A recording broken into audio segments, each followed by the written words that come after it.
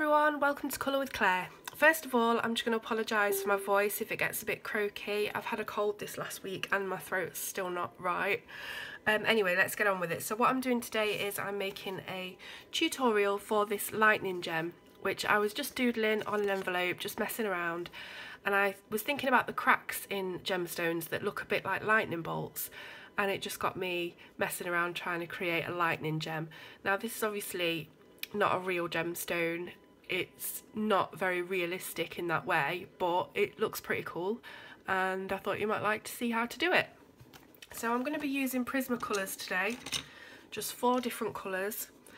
We've got the PC132, which is the dioxazine purple hue. We've got violet, which is PC932, mulberry PC995, and lemon yellow PC915.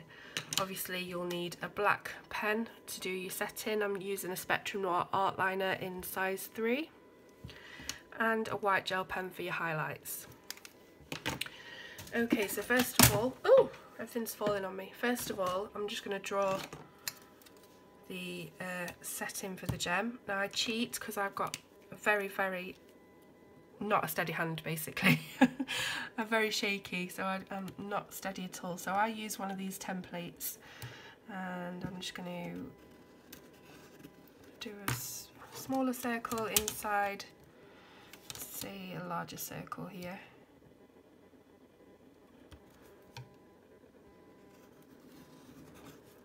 There we go, that'll do. Not very precise, and I'm not an expert by any means. It's just something I was messing about with earlier.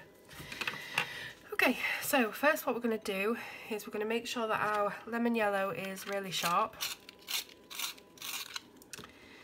And then we're just going to draw in our lightning cracks. Now, this is going to be different for everybody that does it. You don't have to follow the exact pattern of cracks that I'm doing. I'm just going to make them all come off this initial stem here, I think. So we're going to have a few quite long ones, then we're going to have some narrow little ones just coming off it in different places.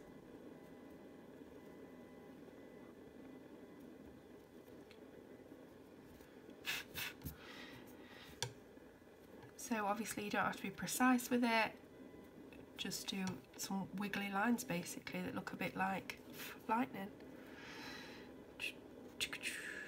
I think that's enough. Yep.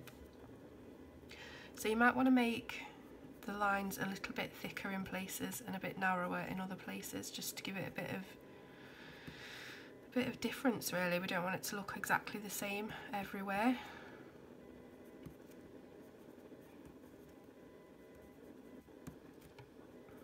Okay, there we go. Now you get your next lightest colour, which is the mulberry, and using very light layers we're just going to go all the way around the outline of the lightning that we've just done. Now it doesn't matter if you go over the yellow. For a start, it provides a bit of a resist against other colours anyway, and we're also going to come back in and just touch it up later, so it doesn't matter. So we're just doing an outline of all of our yellow, very lightly. I'm barely pressing at all on the pencil.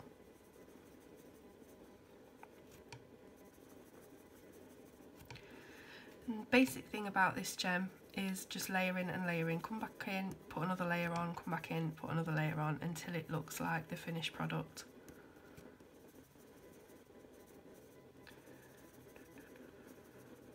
So this mulberry around the lightning is supposed to be, when lightning strikes, it lights up the whole sky, and obviously the closest part to the actual lightning bolt is the lightest part. So we're going to be doing like a dark sky but with purple tones in it, and this will just be the glow around the lightning, if that makes sense. I'm so doped up on cold medication, I'm probably not making sense. But yeah, so once you've done one layer around your lightning, we then go in with the next colour, which is violet, and again just going around the mulberry what we've just laid down, blending it in a little bit, still keeping the layer very, very light.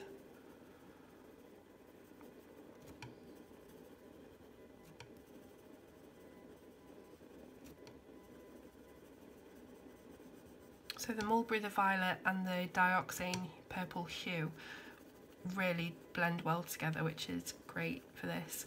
But obviously yellow doesn't blend into pink incredibly well, especially when it's this purpley type of pink, but we'll sort that out later.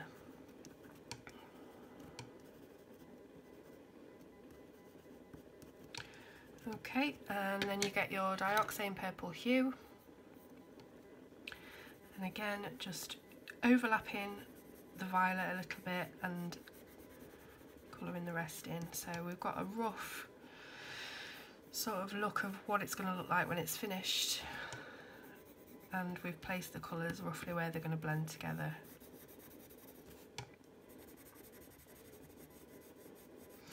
So putting, excuse me, putting the darkest colour around the edge obviously deepens the edges, so it looks sort of like a round cabochon, and that's the look that we're going for. If you love doing gems, and this is maybe one of the first videos you might have come across, please go and check out Vitruvian Art on YouTube. Amanda does the most amazing gem videos. She's incredibly talented and she makes it all really easy for the beginner as well. And they're all quite short videos, they're like 20 minutes, so it's not going to take you an age to produce something really, really professional. Okay, so we've done our first layer of colours. Next, we're sort of going back on ourselves, so we go to violet and go over it again. So we're going to do this a few times until we get the look that we want.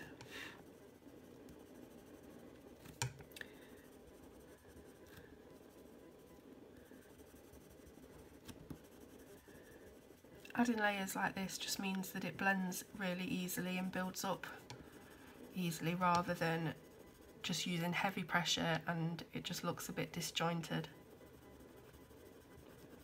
Don't worry if you go over the lines, you can touch that up with a white gel pen, or you can just go over it in silver like I normally do. Silver gel pen, because that hides any imperfections.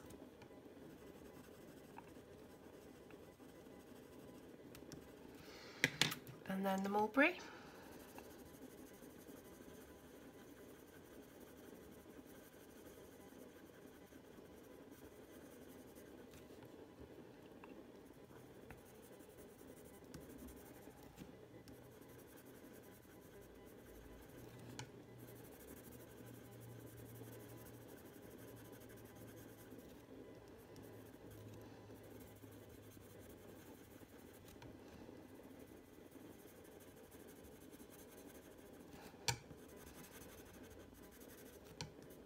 So obviously I'm not a gem professional or anything like that. I'm more of a copier than a creator. When it comes to making new things, I'm pretty good at colouring, but that's other people's artwork that they've drawn, and I can colour it in, but I'm not very good at sort of creating my own artwork. But we try.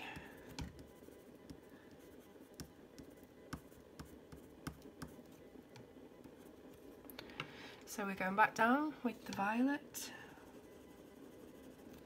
As you can see, it's starting to look a bit brighter now. The mulberry is starting to look glowy around the lightning, which is what we want.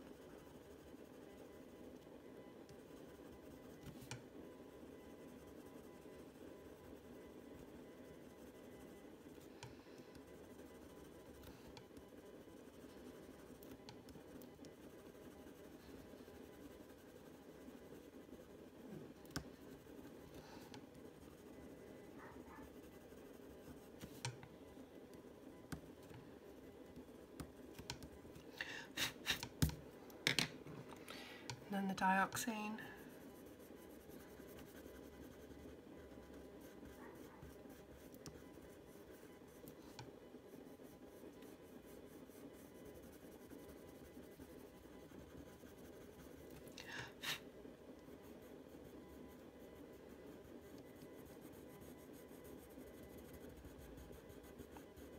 So we can go really hard with this around the edge because we want to make sure that the edges do turn away from us.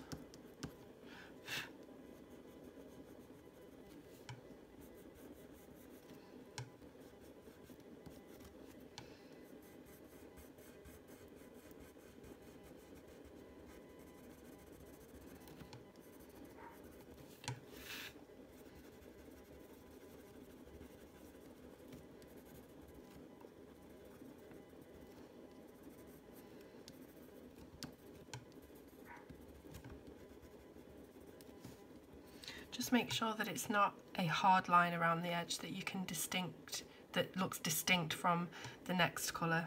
We don't really want to distinguish any lines. It needs to look really smooth and yeah. So again, down with the violet. This is probably going to be the last layer now. So that violet is blurring the line of the dioxane that we've just put down, and then we'll use the mulberry to blur the line of the violet, and that's just how the process of doing it. So you can always use the next lightest colour to blend and blur the line of the previous colour that you've just put down. You just have to get lighter with your strokes as you come to that next colour.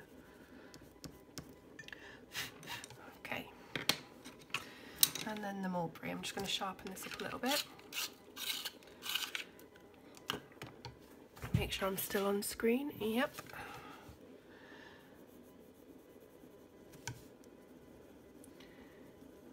So I'm sort of buffing the edge here of the violet and making sure that we've got no white tooth visible as well on the mulberry.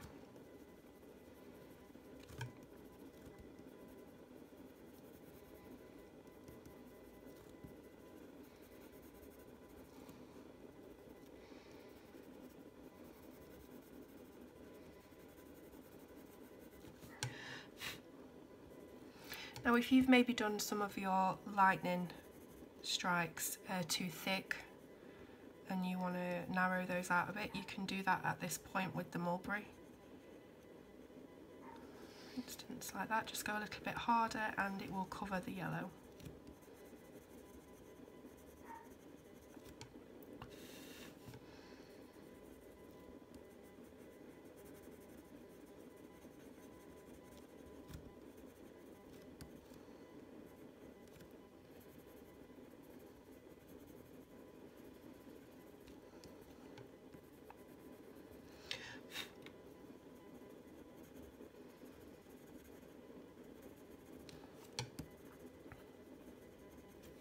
So obviously you can do this with different colours as well. You could do it with blues, indigos. That would look really nice. Anything that's quite a dark colour really, blue, purple. You could probably do it with green as well, a dark green. But obviously we're trying to create the look of a sky. This is more, I suppose, of a fantasy sky because we don't have purple skies unfortunately, but then again, sometimes you get funny colours in the sky and yeah, especially on storms and things. Right, okay, so I've done all the mulberry. Now I'm just going to go over our lightning again with a sharp pencil, sharp yellow, just so that we can redefine that line and make sure the colour really does stand out. Because as you can see, I've gone over it with the mulberry a little bit. Please don't do that with your hand. I do it all the time and it just smudges and smudges. I need to get some sort of artist dust brush. But mostly I just blow it or wipe it and then I have to erase all the smudges.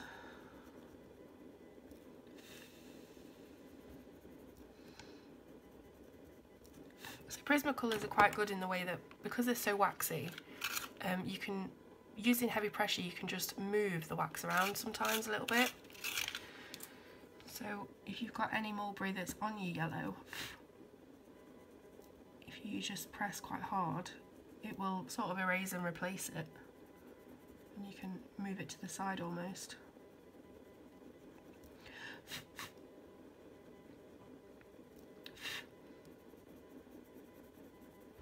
Now when you start filling in the yellow, you might notice that the edges with the mulberry looks quite blurred, and that's totally fine because it's just supposed to indicate a glow around it.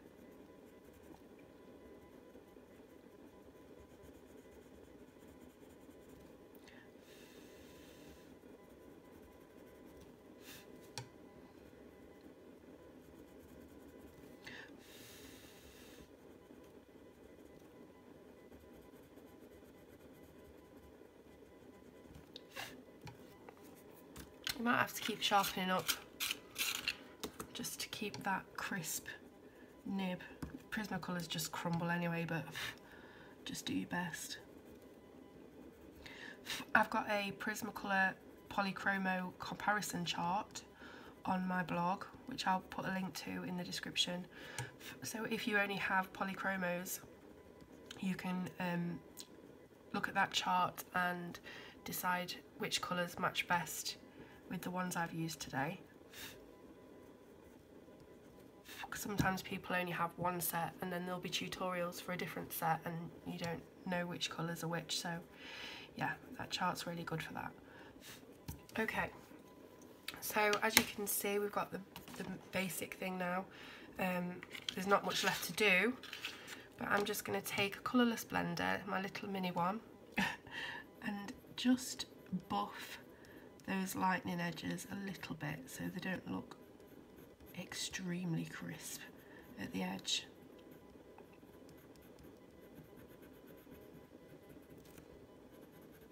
This also helps with the glowy effect as well.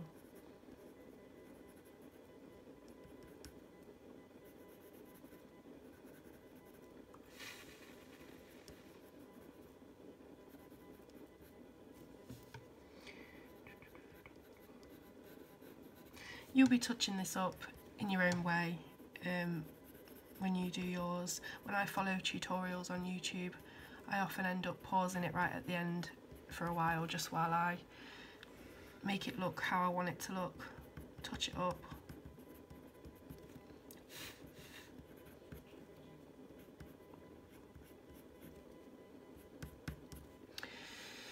Yeah, I'm pretty happy with that, I think. So now for the highlight. I use a Uniball Sino broad tipped white gel pen, and sometimes before you first use the gel pen you sort of have to start it off a little bit, so I just use a little scrap piece of paper to make sure the ink's flowing, and then following the curve of the circle, just make this wedge shape that tapers off to a point, and then I usually put a little dot at the end because I like that. And then here I'm going to do exactly the same thing, just mirrored. It's quite hard to do this angle with the camera, but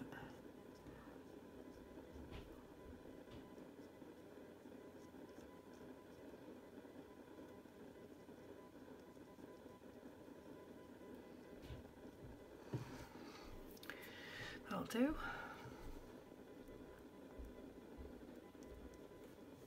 Now if you do your highlights and you notice that maybe it goes a bit purple on the white, you can always come back and go over it again to make it a bit whiter. You can do your highlights wherever you want, just make sure that it follows the curve of the stone.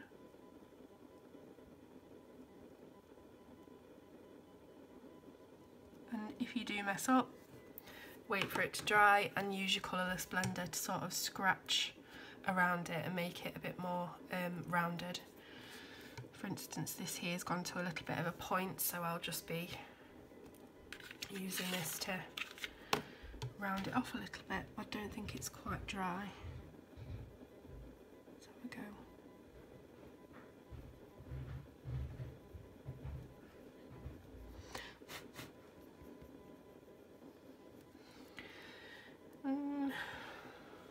Yeah, maybe I'll get rid of that end bit and just make it a bit more in line because I think it's coming in too much here. But anyway, that's the basic gist of the lightning gem. As you can see, looks pretty good. So I hope you've enjoyed this tutorial. If you have, please leave a comment, subscribe to the channel, and do also show me your gems as well. Okay, thank you very much. Bye.